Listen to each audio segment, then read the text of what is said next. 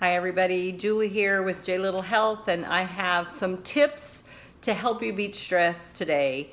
And I'm going to start with one that I call the law of opposites. And it's a very helpful way of you thinking about what you're doing too much of and then finding a way to kind of go the other direction for a little while or do the opposite. So it's going to help you beat stress because sometimes, the physical stress of doing something repetitive like sitting over a computer and you're at the computer bending forward and your hands are up and it's a very long period of time that you're sitting that way. And so your back is hunched over and you're in a particular mode. And it really is hard on your body when you do that to be too long in one position like that. So then what you need to do is think in terms of the opposite for a little while when that's causing you stress, is to stand up and then bend back, or stand up a lot straighter, or actually lay down on the floor on top of a pillow or something so that you're actually stretching backwards the other way.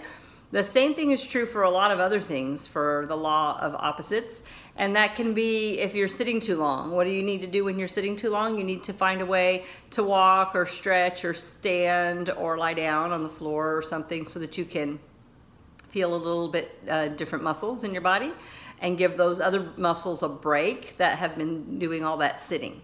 The same thing is true if you're busy for a lot of days, you're rushing. Let's say I get a reaction to that rushing all the time thing, and I kind of lived my career that way, rushing as a junior high teacher. So you want to stop the rushing for a while, and that just doing the opposite will just make a huge difference in your stress. You just take an hour, even a half an hour. Sometimes when I was teaching in the last few years, I would walk slowly through an area where you could see trees outside and go check my mailbox, even though I knew the mailbox was very likely empty since everything was email. And I would just take that little stroll. And so really it was a 5-minute break, but it made me have that opportunity of doing the opposite for a little while, where my brain could take a break and my body could just be doing something that wasn't rushing, take my time. So there's a lot of different ways to think about the law of opposites. Sometimes it's related to food and how you're treating your body as far as what you eat.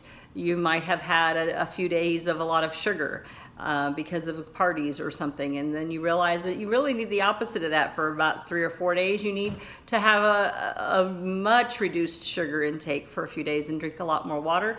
And at the end of that time, the body is very happy to have a lot less stress in that area.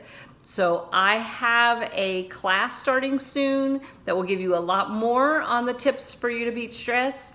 And it's called Find Your Freedom from Burnout, and I will put the link here on the description. So I hope to see you there. Thank you. Go to jlittlehealth.com. It's also the hello bar at the top of jlittlehealth.com website. So I'll see you soon. Bye.